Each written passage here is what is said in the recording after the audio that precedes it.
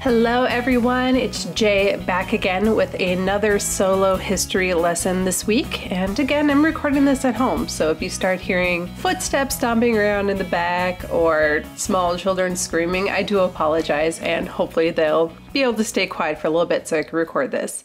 I am recording this on Tuesday, April 14th, 2020, and I had another episode prepared for this week. I had actually mostly recorded it and was getting ready to edit it yesterday when something else happened, and I decided to scrap that episode and bring you this one instead. So for those of you who don't know, on Monday, April 13th at about 1:30 p.m., a fire broke out in the Crooked Spoon Cafe, which is located in downtown Grand Marais. It's actually, the address is 17 West Wisconsin Street. So if you are driving in, you're gonna come from the top of the hill from the Duluth side, turn into the downtown area, that's Wisconsin Street.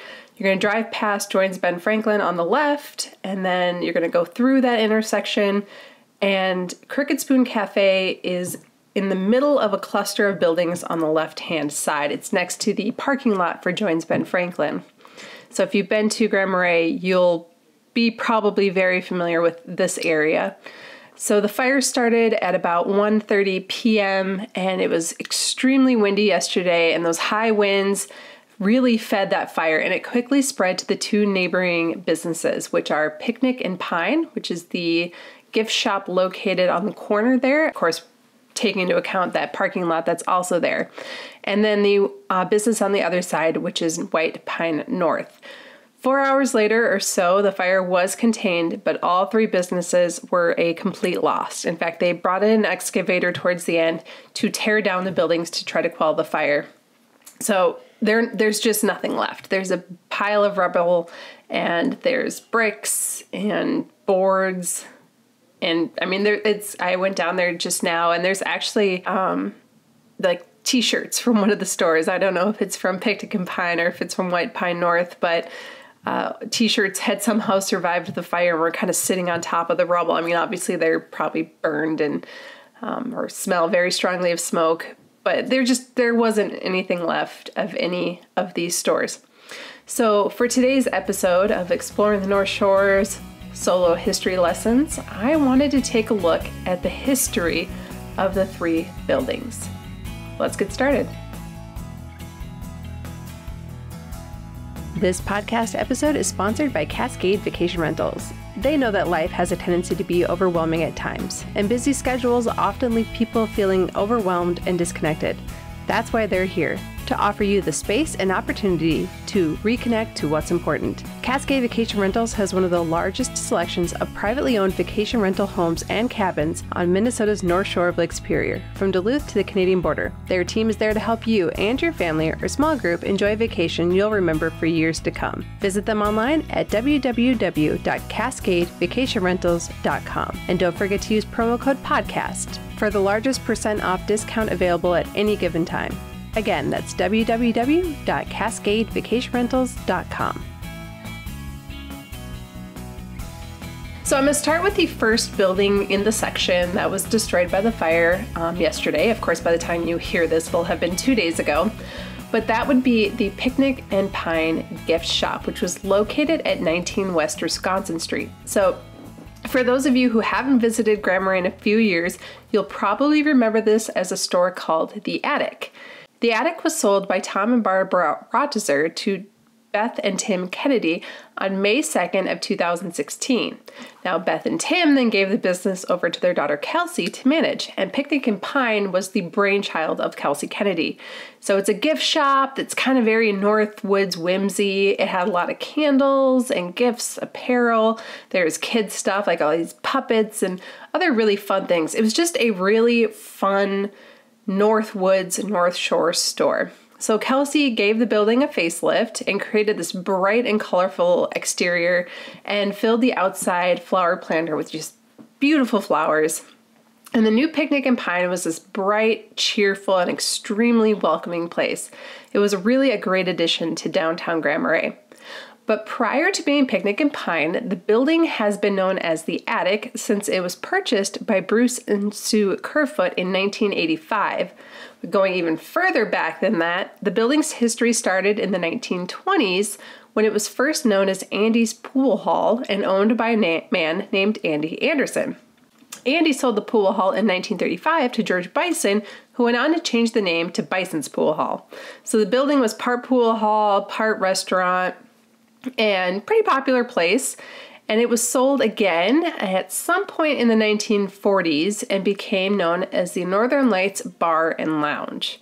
So at some point, the bar also then became the American Legion Post and would remain that until the American Legion moved to their larger building just up the block on First Avenue West back in 1985. And that's when the Kerfoots relocated their gift shop, which had previously been known as Artisan's Attic, and they shortened the name to the Attic and then moved it into that store.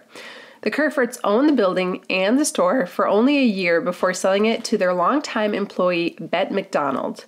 So Bet would own the building and manage the Attic until 2005, presumably when she neared retirement age, and she then sold it to Tom and Barbara.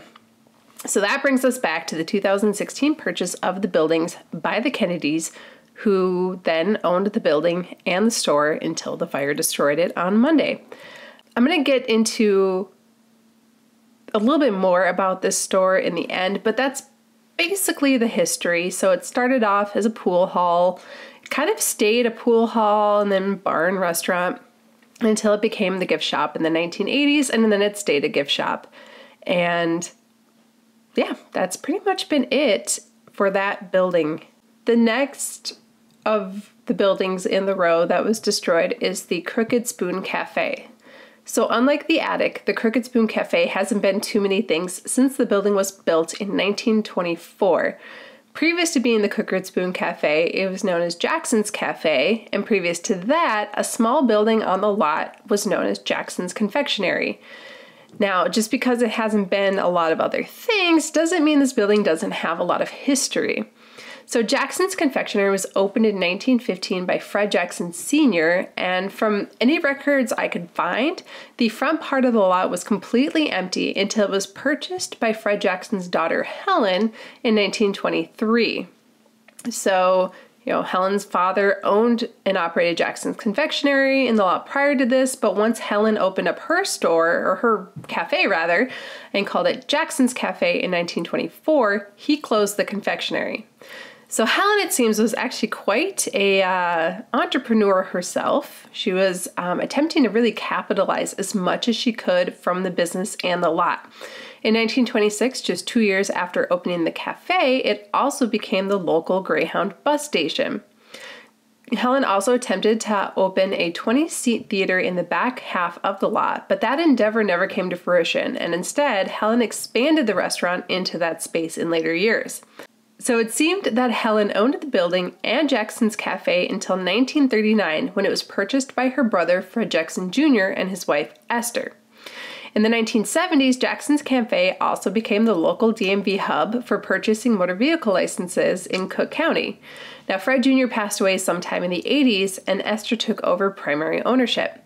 She managed the business until 2003, when she had to close Jackson's Cafe due to her failing health. The building sat empty for a couple of years before being purchased by Jim and Jackie Larson and Glenn and Renee Larson. They remodeled the building and then leased the newly renovated restaurant to Sarah and Nathan Hingus. So they opened the Crooked Spoon Cafe in 2006. So Nathan and Sarah operated the Crooked Spoon and eventually bought the building from the Larsons in 2011. Recent North Shore visitors will recall that in 2015, they actually added on to the building by building the second-story addition that's kind of in the back of it. So you kind of go in the alleyway between the two buildings, and then you go up the staircase, and you're in this kind of crow's nest overlook type thing. So it held the waiting room for the restaurant. So diners would come in, and if there was a wait, they could then go up there and they can purchase drinks and appetizers and enjoy the views of the Grand Marais Harbor while waiting for their table. So next in the row is White Pine North, which is located at 15 West Wisconsin Street. So the history of this building is actually, it's probably the most interesting of the histories, I guess, and it dates back to the early 1920s when the lot was purchased by Ruth Soderberg, who had a small store built on the lot to house her women's clothing store that was known as Soderberg's Dry Good and Clothing in 1923. In 1933, 10 years later, Ruth purchased the building that is now Jones Ben Franklin and moved her business out of the 15 West Wisconsin location and opened up an ice cream store. So she then leased the building to two brothers named Milford and Ed Humphrey, who opened up a business. Actually, they kind of split the building in half and opened up two businesses. Ed opened up the Great Northern Cleaning and Laundry Service on one side, and then Milford opened up the Grand Marais Photo Service on the other side. In 1935, Ed Humphrey transitioned his side of the store into a men's clothing store known as the Great Northern Men's Shop. Now, in 1936, the two brothers were able to pool together enough money to purchase the building from Ruth. And after purchasing the building, both brothers renamed their businesses, with Ed calling his side of the store the Humphrey Clothing Store, and Milford renamed his the Photo Art Shop. Sometime in the mid-1940s, Ed ended up moving to Duluth to work in the shipyards to help support the war effort, which left Milford managing the entire store. Then in 1944, Milford was actually drafted into the U.S. Army to fight during World War II and started clearing out the store in preparation to leave. However, before that could happen, the draft age was suddenly changed and Milford's service was no longer required. He was able to revive the business and keep it open through the war.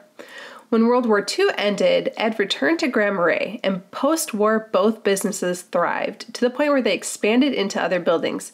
Humphrey's clothing store actually moved across the street into a building that is now where Sievertson's Gallery is. So this meant that Milford's Photo Art Shop was the sole business left in the building on Wisconsin Street, on that side of the Wisconsin Street anyway. Milford then expanded his store to include a gift and flower shop. So then by 1964, the two businesses operated separately and successfully, so Milford and Ed dissolved their joint business venture, and Milford took over sole ownership of the store and building. Milford would run his business successfully into the 1970s when he was nearing retirement age. He had hoped that his son Steve would take over ownership of the building and management of the store, but tragically, Steve died in a motorcycle accident in 1973. This left Milford, nearing retirement age, with no one to pass the store on to, so he started seeking out new owners. In 1974, the Photo Art Shop was purchased by Jim and Jackie Larson, who then changed the name of the business to White Pine North. So if you recall, Jim and Jackie Larson were also the owners of Jackson's Cafe / Cook and Spoon Cafe, and so they had purchased White Pine North prior to purchasing that building. So just to kind of give the timeline here a little bit. So Jim and Jackie Larson changed the name of the business to White Pine North. They managed White Pine North until January of 2020 when they sold the business to Tyler and Jessica Dean. The Larsons, however, did maintain ownership of the building. So things seem to be going pretty good for Tyler and Jessica in their first couple months of operation.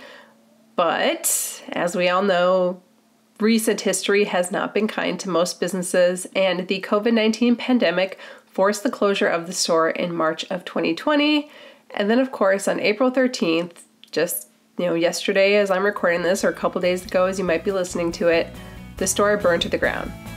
So that is basically, and very briefly, the history of these three buildings. Exploring the North Shore is sponsored by The Big Lake. The Big Lake is an approachable art gallery and gift shop located in the beautiful harbor town of Grand Marais, Minnesota, as well as online at thebigLakeLife.com. The Big Lake provides a beautifully curated and fun shopping experience to complement your North Shore adventures with artists and products that reflect the culture, values, allure, and lifestyle of the North Shore. Shop online at www.thebigLakeLife.com and use promo code EXPLORE for 15% off your first online order. We all kind of know that history isn't just the people who owned them and the businesses that were within them. It's the memories people have, the kind of the heart and soul people pour into it. It's really not easy, even in a town like Grand Marais, to run a restaurant. And it's not easy to run a gift shop, especially in a town that has several other gift shops and kind of make it stand out. I actually remember when the attic was for sale, and when Kelsey purchased it, I briefly had a conversation with her about a management position for the store that she was opening up, and kind of thought it'd be fun to help manage a cute little store in downtown Grand Marais. I ended up not doing that and instead stayed with Cascade, and well, we all know where that went. Here I am now. But it was just such a cute store. I loved going in there. I loved the people that work there. It was just a really, really nice store. Kelsey really had done so many great things with it. And earlier today, I actually drove down just to kind of see what was left of the store. So on Monday, we were actually driving back from going out to get some photos and videos and things that I'm just doing for social media, and saw on Facebook a post about the fire, but I couldn't tell. They didn't say where it was or whatever, so we drove back into town and could see the smoke from quite a ways away, actually, because the wind was really, really blowing and the smoke was super heavy. This was at like 1:45, 2 o'clock, so pretty soon after the fire had started, and it just spread really, really fast. And we pulled into the Java Moose parking lot, and I hopped out of my car and I ran across the street and just looked at what I could see, which wasn't much, and I didn't really want to get any closer, but I mean, the roof, what I saw was the roof of Picnic and Pine on fire. And then somebody who had been closer to the fire came back down the way I was and was able to tell me that the fire was in Crooked Spoon mostly, and then had spread to the roof of Picnic and Pine. I left a few minutes after that, but as you drive on Highway 61 past downtown, you could look down the alleyways and there were cars on fire, there was a van on fire. You could see the shell and like the outline of Crooked Spoon, like that much of it had burned so fast that you could see like anything wooden had burned away, and all that was really left was like the steel frame, which was kind of, that to me was the most jarring part, was just how you're like, okay, it's gone.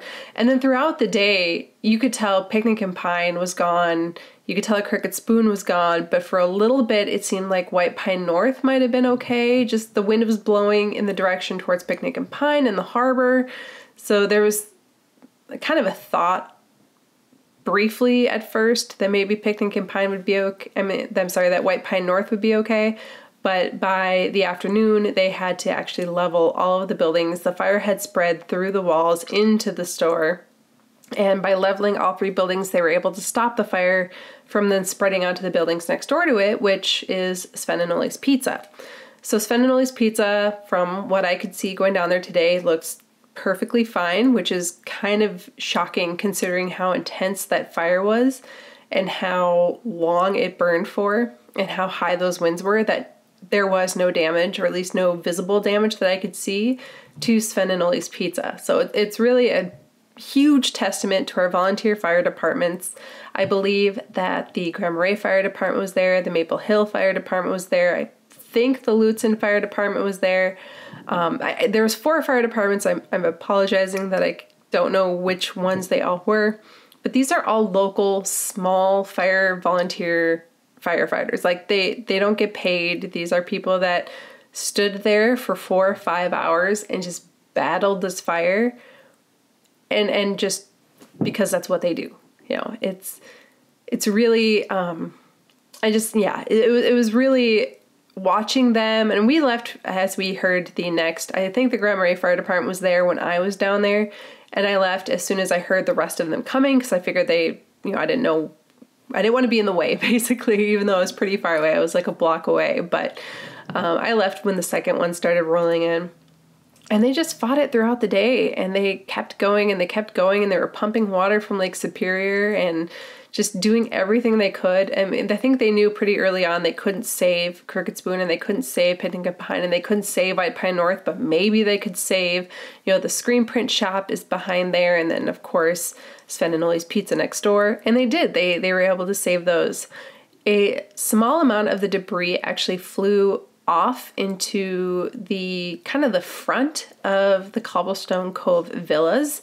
So if you're familiar with like the layout of Grand Marais, basically a piece of flaming debris had to fly over Sievertson Gallery, go down the alleyway, and then landed in front of Cobblestone Cove Villas, where some people were nearby and actually saw it started, and they were able to put that fire out before anything more came of it. So there's some burnt vegetation in the front there. Otherwise, everything there was fine. But I don't know, it was a crazy day. The winds were very high. It was just, I don't know, it was, as somebody who has now lived in Grand Marais for many years, but has been coming up to Grand Marais to visit since I was a kid, it was an extremely upsetting day. It was a hard day. It was a hard day for many people.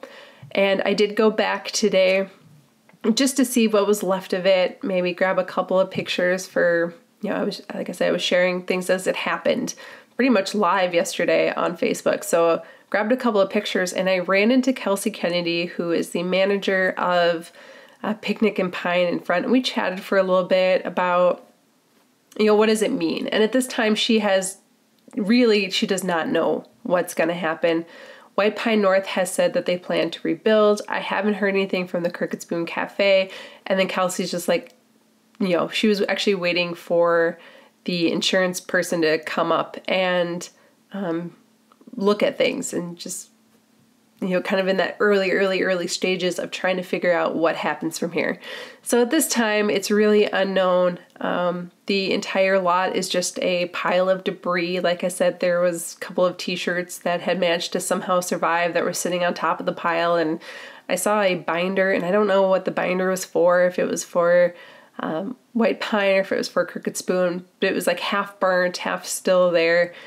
But everything else was just completely destroyed. Like, it was very hard to tell what were remnants of which store and where each store ended and the next one began.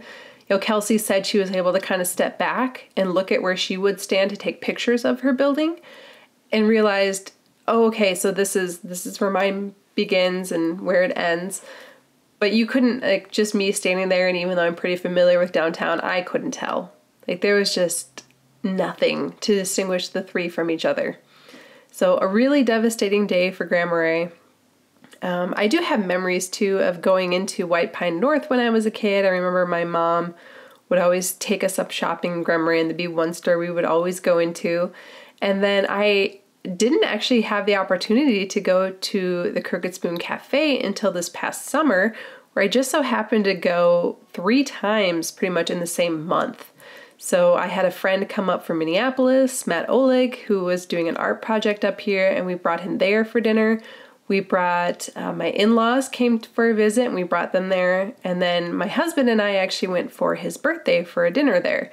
And that's when we had the opportunity to go on the second story and kind of sit in the waiting room type area, which is probably the best waiting room experience I've ever experienced at a restaurant, because you're not just sitting awkwardly in like a lobby. It was pretty, it was like a little mini restaurant up there. It had a bunch of tables, and you could order from the bar some drinks and some appetizers, and kind of had large windows that overlooked the harbor. So a really nice place. All of the owners have really put a lot of effort into them. Of course, White Pine North has brand new owners, so this is devastating for everybody all around.